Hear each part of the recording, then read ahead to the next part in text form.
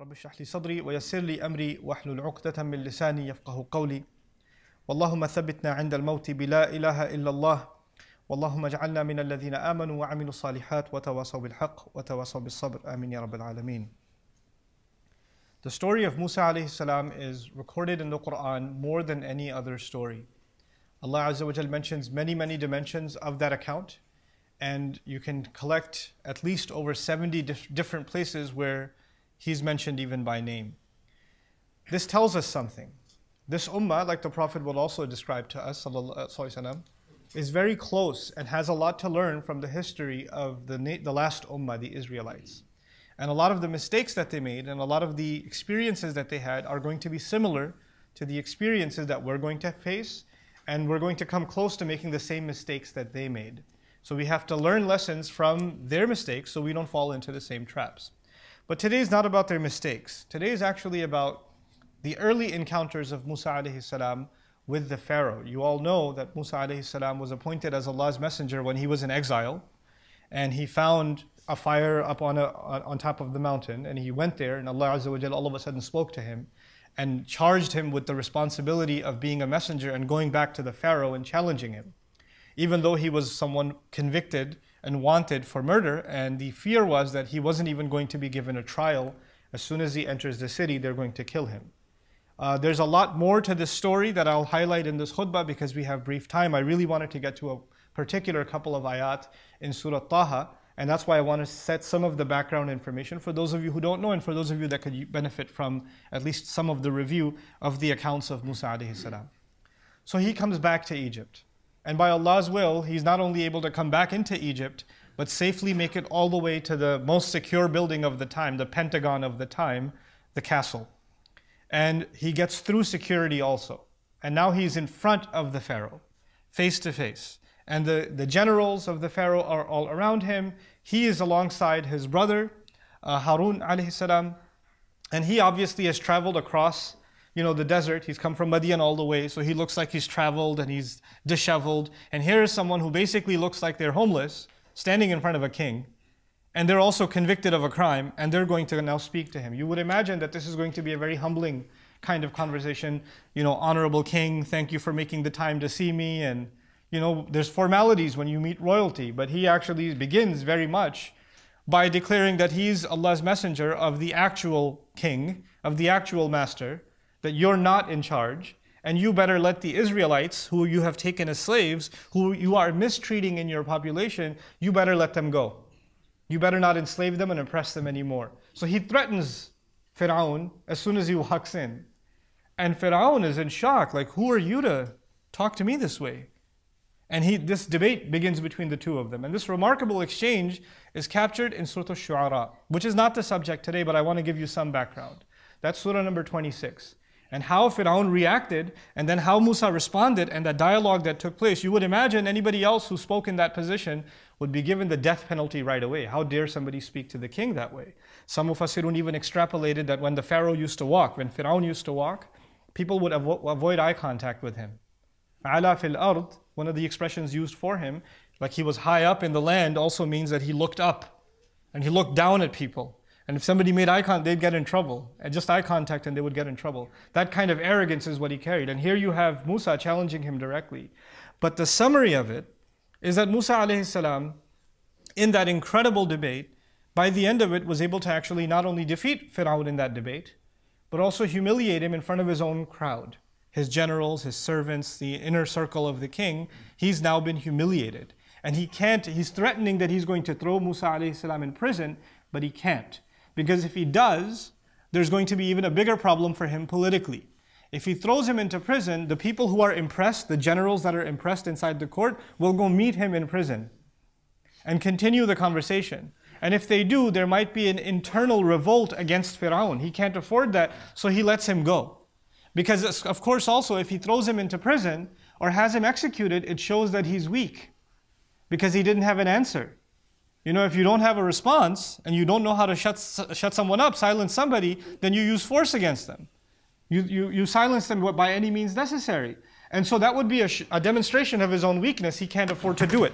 So what he does is he allows Musa alayhi salam to go. Where I started today in Surah Taha is the message of Musa alayhi salam. Which God are you talking about? And the ayat are so universal. الَّذِي جَعَلَ لَكُمُ الْأَرْضَ مَهْدًا, and the one who made the earth a cradle for you, meaning a place to find comfort in for you. This is, by the way, in it there's interesting nuances. Pharaoh believed that the earth belongs to him. And the land of Egypt was made extremely well irrigated because of the river that went through it, and the Nile going through it. And actually, we know from the story of Yusuf alayhi salam that there was a drought. And because of that drought, there was the entire region was going to be suffering. What a lot of people don't know is back then, in the time of Yusuf alayhi salam, there used to be multiple kings. All of them have equal power. And because of the strategy of Yusuf alayhi salam, they actually dug canals and they reserved water because the river was going to dry up later on for 7 years. And this one particular family of kings was the only one that had water left for 7 years. Meanwhile, all the other kingdoms became bankrupt. And that's actually slowly how the pharaohs became a unified kingdom in all of Egypt. And the most, economically powerful in all of Egypt. It's actually because of the strategy of Yusuf alayhi salam that over generations, the pharaohs became who they were. Otherwise, they would never have had, there was a power sharing kind of situation. In any case, now he says, وَهَذِهِ الْأَنْهَارُ تَجْرِي مِنْ تَحْتِي.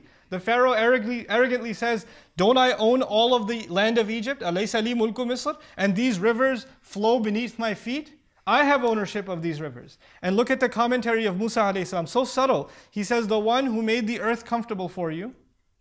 And then he says, وَسَلَكَ لَكُمْ فِيهَا سُبُلًا, and he carved out pathways within the earth, just like Yusuf alayhi salam had carved out waterways, actually.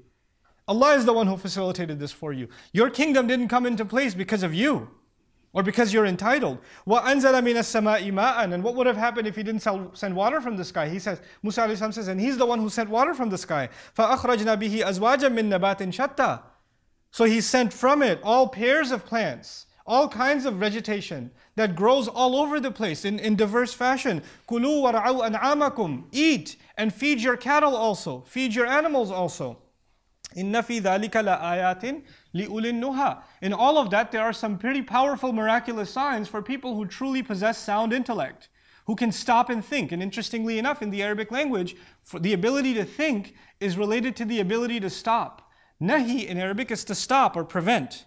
And one of the words for intellect in Arabic is people of intellect, ulun nuha. Another word for the people of intellect, dhi hijr. Inna fi dhalika laqasamun li dhi hijr. Why hijr? Hijr is a rock. Because a rock or a boulder prevents, for you to go further. You have to go around it.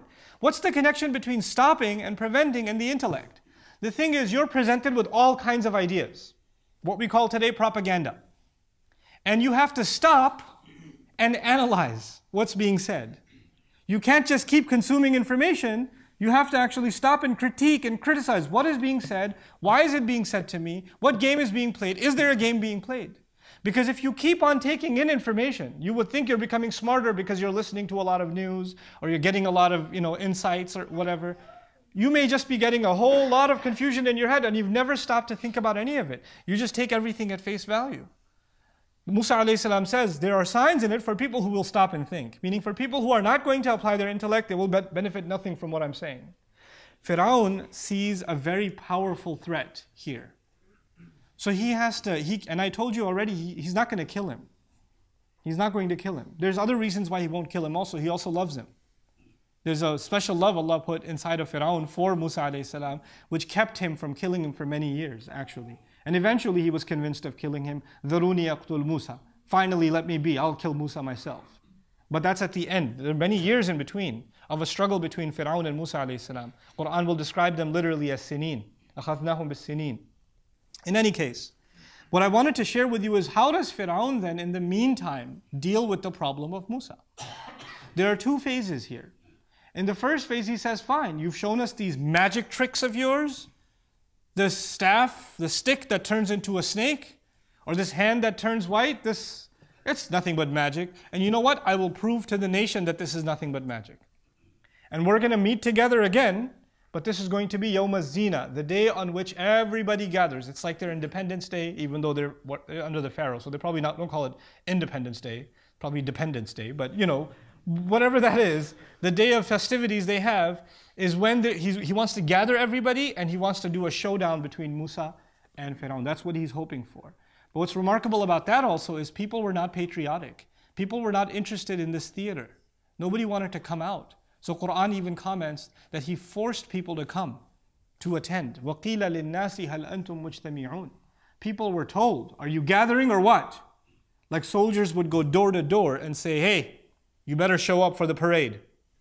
And they'd force people to come because it's a totalitarian regime. He's forcing, so it looks like people are patriotic. People are forced to be there, so it looks like they stand together with him. Now in the meantime, and we all know that in that time, he gathered the best of the magicians, and this was actually supposed to instill fear into Musa alayhi salam. But before I want to get to that, that's actually not the purpose of this khutbah today. Here's what it is. Musa alayhi salam, as he continues to spread his message, Pharaoh needs to come up with a counter message. There's messaging and there's counter messaging.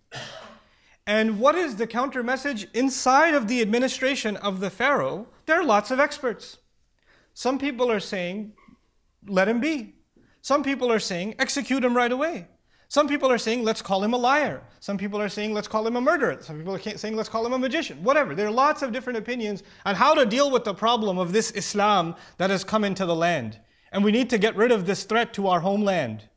We need to fix this problem. And they're having their meetings. And so Quran says, فَتَنَازَعُوا أَمْرَهُمْ بَيْنَهُمْ وَأَسَرُّوا النَّجْوَى. They had lots of disagreements about how to deal with their situation among themselves, and they secretly conspired a great deal. They had a lot of secret hearings to deal with the problem of Islam that was coming to this new land of ours. And so finally they came out with a unified messaging. Because they can't come across as people that have disagreements within themselves. This is important because the Pharaoh at first, he contradicted himself. When he first came into contact with Musa alayhi salam as a messenger, he would call him a liar. He would call him someone who's denying that he committed a crime. Then he accused him of being a magician. Like there are multiple phases of what he was saying, or someone who doesn't make any sense. So there were multiple allegations. Compare this to even the Prophet of Allah sallallahu alaihi wasallam. Some people called him a poet. Some people called him a magician. Some people called him possessed, right? Some people called him someone who secretly has an agenda. Some people said he's learning this stuff from Christians and Jews secretly, etc. People had different allegations. Can they all be true at the same time? No, because they're contradicting each other, aren't they? You can't be insane and a genius at the same time, or a magician at the same time as someone who's learning from XYZ. They don't add up together. So when they came up with multiple lies, those lies started contradicting each other, and the people started questioning, hey, which one is it? And that actually makes the prophet look good, or makes people more curious about the prophet. So they had to come up with one line that they're going to stick with, one agenda that they are going to teach everybody. When you go out, this is what you tell people. This is why Musa is bad news. This is why Musa is a problem. And here's what it is. قالوا إن هذان لساحران. These two, Musa and Harun, they're nothing but magicians, number one. Whatever they have to say is a kind of mind game. Sihr in Arabic is actually a way of deceiving someone. These are people that will get inside your head. They will manipulate you. Don't listen to them. Don't go near them. By the way, this is the same thing that was said about Rasulullah sallallahu alaihi wasallam. If you go near him, just put something in your ear so you don't hear his magic, which is what they refer to the Quran as. Because if you hear it, you're going to get messed up. It's going to mess you up. You're going to go against your family. You're going to leave home. It's going to drive you insane. So save yourself. Now their first propaganda, they're nothing but magicians. But here's the fun part. يُرِيدَانِ أَن يُخْرِجَاكُم مِّنْ أَرْضِكُم بِسِحْرِهِمَا. Their agenda is to take you away from your land using their magic. They are a threat to the land. This land belongs to us and they want us out of here. They want to dominate us. What are these two men in front of a standing army, in front of one of the greatest kingdoms that ever existed, standing there with nothing but a message that Allah is the one who sends rain from the sky, or Allah is the one who made the earth humbled for you, or Allah is the one who opened up pathways and roadways for you on this land? They're the threat? This is their great threat? and one of the greatest military mights in human history is saying, they're going to kick us out of our land, or out of your land. And notice, by the way, when he said this, Pharaoh, I've already told you before, when he was in power, he used to openly say, who does the land belong to? Me. It's my land. These rivers flow beneath my feet. This is what he would say, openly. وَهَذِهِ الْأَنْهَارُ تَجْرِي مِنْ تَحْتِي. But now that he's threatened, and his power is about to go away, he says, people will not back me up. I can't go give a public speech and say, I really want to stay king and I'm scared of Musa. He can't give that kind of a speech and expose his own weakness. So he has to say, hey guys, this is your land. These people and this Islam, this Musa and Harun, they are a threat to your land. He's never said your land before. It was always my land. What happened all of a sudden? Oh, this is about the people. This propaganda is, even though he's an elitist, he believes everything is entitled for himself. He feels himself superior to everyone else. When he gives his political speeches, he makes people feel like, no, I'm there for you guys. I'm worried about you. And I want to save this nation, and I want to make sure it stays great or gets great again. That's what he wants. And that's how he's going to position his speeches. That's the second part. يُرِيدَانِ أَن يُخْرِجَاكُم مِّنْ أَرْضِكُم بِسِحْرِهِمَا. But my favorite of all parts, وَيَذْهَبَا بِطَرِيقَتِكُمُ الْمُثْلَى. It's incredible. And he wants to remove from you, get rid of it, remove something from you. What does he want to get rid of from you? Your exemplary lifestyle.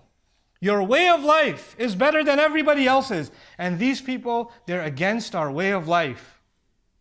Literally, tariqah. The way we live, the style in which we live. By the way, the pharaohs, they were the only ones living well. The vast majority of even the Egyptians and the Israelites were living under hard times. They had economic trouble, they had political trouble, their voices were not heard. The only people benefiting from the land were the elite. And yet they sold people, we have the best lifestyle. So what if you're going bankrupt? So what if there's nobody to take care of your medical needs? So what if you're losing your jobs or barely enough to get paid enough to survive? None of that's important. What's important is Egypt is number one, baby. And we better hold on to this number one status. We're the best. And these people, they're a threat to our number one status. These poor people that were being given this propaganda, what does the Quran say? Istafazza, istakhaffa. He took them for a ride. He made them, he took their ability to think away. He made them emotionally weak so they would hear his propaganda and they would get scared. Really? Our lifestyle is going to change? Everything's going to go away? What little I have is also going to be gone? I can't allow that to happen. وَيَذْهَبَا بِطَرِيقَتِكُمْ. But then he used the word al-muthla. Muthla comes from the Arabic word amthal. It's the feminine of it. Amthal means whose examples are most given. Let me put that in simple words for you. When you come across something, like for example, if you're talking about school, the number one school in the nation, everybody gives its example, right? We want to be like that. I want to go to a university like Harvard. I want a great car like a Mercedes. People give the example of the elite thing, the highest thing. The thing whose example is always given. The elite example that's always given. In any space, that's actually the example that's amthal. That's the word that's being used here, the feminine form, al-muthla. In other words, we are so amazing as a nation, whenever anybody thinks of advancement or justice or security or lifestyle, when they think of the very best, they think of us. We are already number one. We don't need any improvement. We're already the very best. There's no better to have than us. How can they bring anything that's going to improve us? We're already perfect. وَيَذْهَبَا بِطَرِيقَتِكُمُ الْمُثْلَى. He sold people this artificial patriotism in the name of being the best that needs no improvement whatsoever. And the only one to benefit from this messaging was himself and the people close around him. They were the only people that were going to benefit. And now he had successfully crafted counter-messaging. What is that counter-messaging? On the one hand, there is a man who's just saying we believe in God, and that there's only one God, and He's the one who sends water from the sky, He's the one who provides, just be grateful to Him. It wasn't even a political message, actually. But on the other hand, no, it doesn't matter what they say. It doesn't matter if it doesn't sound threatening. There's a threatening undertone. There's a secret threat to your society in their message. Don't be duped. Stay away from them and be afraid of them. Be afraid of anyone who follows Musa and his way. Instill an irrational fear in people. And by the way, the only people who are able to see through that irrational fear are people who stop and think. لِأُولِي النُّهَى, people who were able to stop and actually think. We find ourselves in interesting times, and I won't explain to you the obvious, why I decided to share some things from this khutbah or these ayat with you today. But I do want to share with you what comes next. فَأَجْمِعُوا كَيْدَكُمْ, then gather all of your schemes. This is really interesting language. There are multiple departments. There's a security department, there's an intelligence department, there's other departments. I need you all to work together on this. And you need to come up with a united scheme to deal with the problem. ثُمَّ أْتُوا صَفًّا, then attack and go on the offensive united. Everybody needs to be on the same page here. We need to align everybody and synchronize everybody to get rid of this problem altogether. وَقَدْ أَفْلَحَ الْيَوْمَ مَنِ اسْتَعْلَى, and today the only one who will be successful is the one who is able to show that they are superior. Their purpose, their agenda was to show superiority. Musa alayhi salam comes with actually a message that he himself is a humble slave.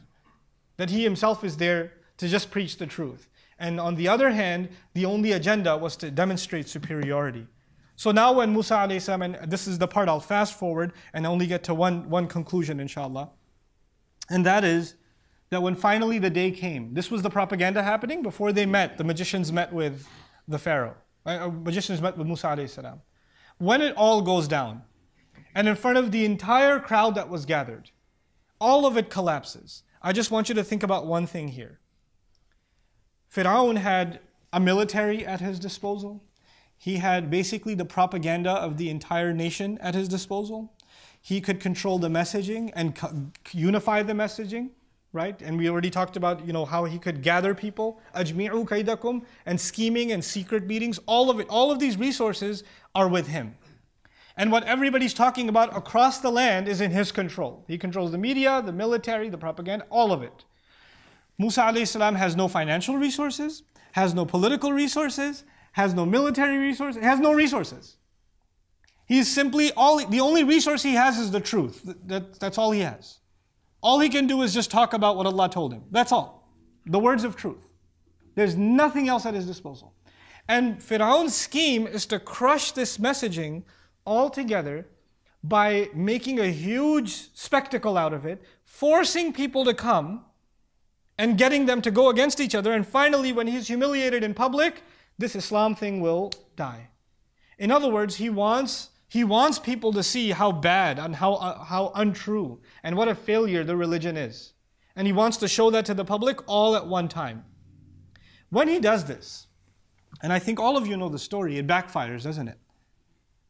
The magicians who were supposed to be against and demonstrate the greatness of the Pharaoh, وَقَالُوا بِعِزَّةِ فِرْعَوْنَ إِنَّا لَنَحْنُ الْغَالِبُونَ, they actually started their battle with calling on the glory of the Pharaoh. They tried to make the Pharaoh look good, And when they were overcome, when they fall into sajda, when the greatest threats, the ones that were supposed to be the greatest obstacle to the truth, were the ones that were going to undermine the miracle of Allah given to Musa alayhi salam, the staff in the hand.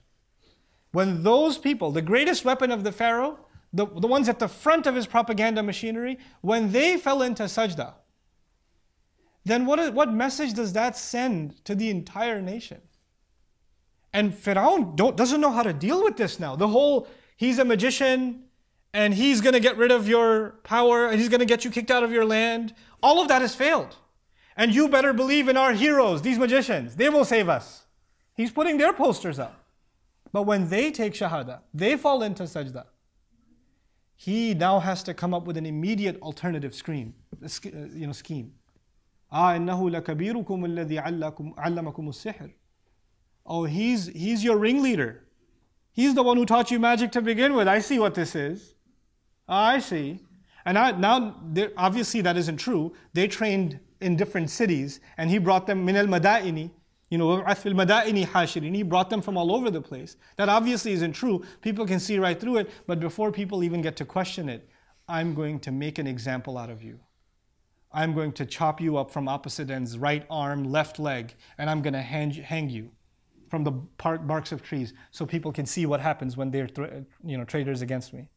Now he knows the only thing left is to instill horrible fear in people for anybody who dare question him in any way, shape, or form. This is the nature of propaganda. It's always been. There's nothing new. Instilling fear into people, keeping people from thinking straight, spinning a story about what believers are and what they represent to a society, describing them as a threat to the nation. This stuff isn't new. We've always experienced it. This is why it's in the Quran. Allah didn't just tell us stories. He told us to be mentally prepared. He taught us how to be mentally prepared. And by the way, what they had to fear then, the fact that you're feeling afraid, you're not less of a believer if you're feeling nervous and afraid. If because of what's happening around the nation and the rhetoric that's happening and the masajid that are being attacked and the things that are being said on the street, or your family has to hear in the mall, or whatever's happened with you, or your children at school, in public schools, if you're feeling afraid, that doesn't mean you're less in Iman in some way. The bravest of all of these people who faced propaganda and faced corruption was Musa alayhi salam himself. And at one point, فَأَوْجَسَ فِي نَفْسِهِ خِيفَةً Musa. In his own self, he felt fear. Musa also, Allah even says, even Musa. And so it's okay for you to feel afraid, but that's when you come back to Allah's word. And that's what Allah's word will mean something to us. قُلْنَا لَا تَخَفْ إِنَّكَ أَنْتَ الْأَعْلَى. Don't be afraid. You're the one on top. You're the one very much on top. Don't forget that. Why? Because you're with Allah. And because Allah is with you. وَأَنْتُمُ الْأَعْلَوْنَ إِن كُنْتُم مُؤْمِنِينَ. You will be on top. You will be superior. You will not have anything to be afraid of so long as you truly believe. This is a test of our Iman. If nothing else, this is a test of our Iman. Your citizenship is less valuable. Your home is less valuable. Your family's security is less valuable. Your finances are less valuable. Your Iman is more valuable. And if this experience will increase your Iman, it's worth it. If it will increase my Iman, it's worth it.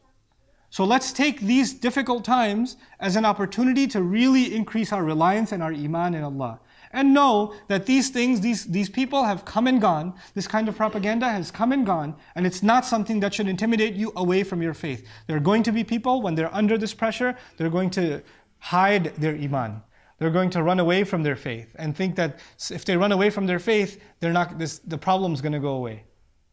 And here it is Allah Azza wa Jal describing that under the most impossible odds, Allah keeps Musa alayhi salam safe and secure only because of his Iman.